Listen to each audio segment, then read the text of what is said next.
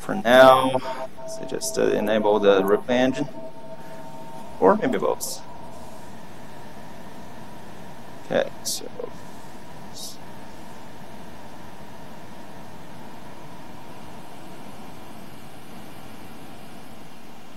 is the fonts okay? I mean, everybody can see it on the screen?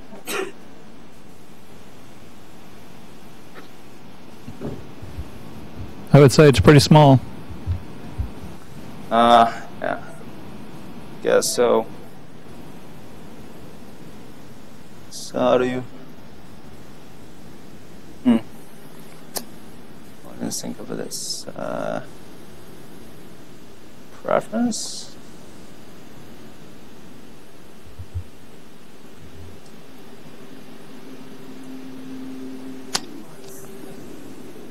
All right, families. There we go. Club data. 18 maybe.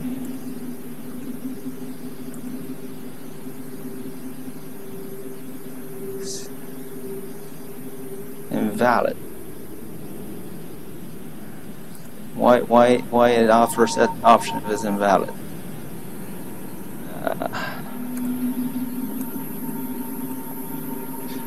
Well,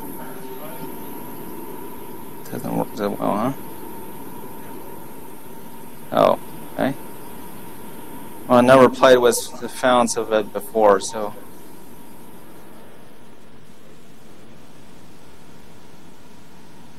And doesn't allow me to.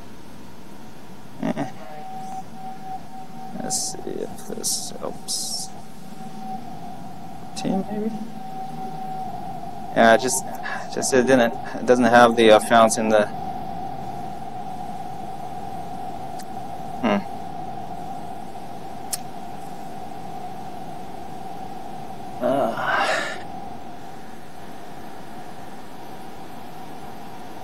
Fixed.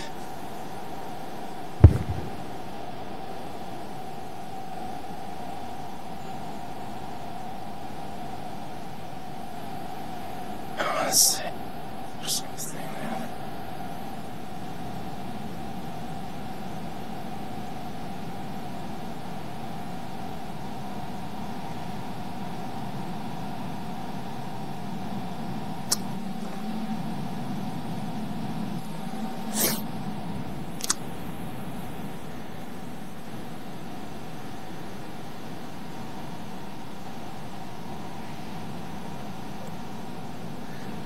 Terminal.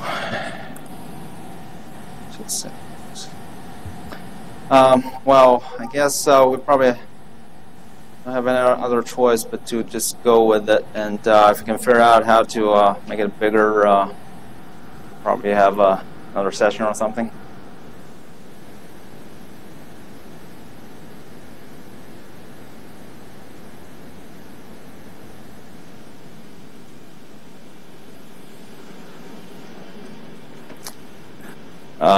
Okay. All right. Sorry about that. Okay, so now the program. So now we started TotalView. Okay, but the program hasn't been launched. So you hit the Go button. So this green triangle. Okay, well, probably couldn't read it, but you know, the window just pop up says process MPI run RSH is a parallel job. Do you want to stop the job now? So this is quite confusing when I first started using TotalView, because you know the program hasn't started yet, and it asks you if you wanted to stop it. So this is actually what it means is. You know, it hits the point where all the API process is bound to be spawned out, and ask you if you want to, you know, stop there and you know, set up, you know, breakpoint and stuff like that. Okay, if you want to stop the execution there to do whatever you do for debugging. Okay, so you should answer yes. Okay, so now we have actually two windows here. Okay, so this window called the root window. Okay, it shows you process ID. This is the process ID for TotalView. Okay, it's not the MPI rank, and this rank column is what the MPI rank is. Okay, and host is, it's where all the processes are running. Okay, so in this case, everything's local because I just started a process on one node. Okay, if you have process running on the remotely, it will show the host name of the node where the process is running. Okay, the status. This is where this is where it shows you the status of your program. There are a few possible status marks. Okay, so it could be B, it means it's at a breakpoint. E means error. H means being held. K means it's running in the kernel mode. And M means the threads under the current that process is in either running. Some threads are running. Some threads probably idling or stopped or stopped at a breakpoint. Okay, and R means running. T means stopped, which is what we have right here. And you use the mouse pointer rather than pointing at the screen. Oh, I'm sorry. Yeah. Thank you. Yeah. Thanks for the heads up. Okay. So W means at a watch point. Okay. So the difference now, the only thing I want to point out here is the difference between H and T. Okay. The stop and held. Stop means the execution kind of halted or stops, pauses. I'm sorry. Being held means you put a hold on that process, and then process stop responding to any command you issue to it. Okay, so if you held a process and you say all process go, everybody else go except that one. Okay, so once you hold a process, it only responds to the release command. Okay. All right, so this is the user interface. I'm sorry, this is a root window. And the other window we have here is called process window. Okay, so well, small accident, I guess. All right, so this process window has quite a few panes or sub windows. Okay, so the stack trace is where it displays the call stack. Okay, and stack frame is where all the the information about all the values you have in your register, and as well as where the local variables are reviewed. And this window here is called the source window. Now it shows assembler code, but if you click on, because this is if you click on the function name in the stack trace sub window, it will show the source code. Okay, so this is also in the stack trace window. It shows you what language the source code is written with. Okay, so because this code I started is a Fortran 90 code, so it has a F90 to the left of it. Okay, so this is the source code, and the window at the bottom.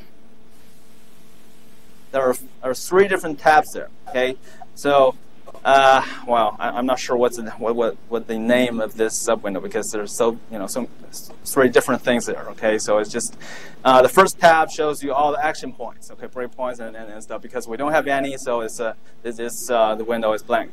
The process tab, if you click on it, now you have, because we started the program with 8 processes, now we have, well, the P1 is MPI run RSH. Okay, this is kind of like the managing process, and then you have 0 through 7. This is the rank of the MPI process you have. Okay, and if we click on threads, there's only one thread in this under this process. Okay. So this is basically, of course, you have the control command there. Okay, so you have go, which means go forward, start the execution, and hot, of course, you can pause the execution. Okay, stop the execution. You can kill it, you can restart it, and so this is pretty standard debugger stuff. So next means go to the next statement. If there's a subfunction call, kind of skip it. Don't go into the subroutine or the function. And stab means means the opposite. Okay, if there's a subfunction call, go in that function. Out means to the end of the current function. And also, if you use your mouse to click on any line on the code, this run to icon will you can click on this to let it run to that point. Okay, and these you have the go back, you have the prev, you have the onstep, the caller back to. So these are the buttons for the replay engine. Okay, so basically the go back is like the counterpart of go. Okay, if you set if you have the two breakpoint. Well, if you hit go and there's a breakpoint ahead, it will stop at that breakpoint, right? And if you hit go back, if there's a breakpoint behind, before that point, it will stop at that breakpoint. Okay. We'll show a little bit later on with all the how with when we show how to set the action points. Okay. So now we're just getting familiar with the interface. All right, we've done this. Okay, so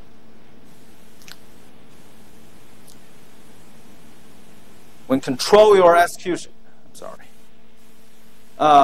because now if you're debugging a sequential program, you just let it go forward and go back, that kind of thing. But for a parallel program, you need to be aware of the scope of the command. By scope of the command, I mean do you want all MPI all the processes to go forward, or you only want one process to go forward, or you want a subset of the processes to go forward. Okay, so this is this small window here, this pull down menu here. It has the scope of the command. Okay, there are quite a few items there. So this corresponds to different groups. The TotalView set in place. Okay, so the very first is called. Well, actually, if you have this, if you have downloaded the slides, you can see it here.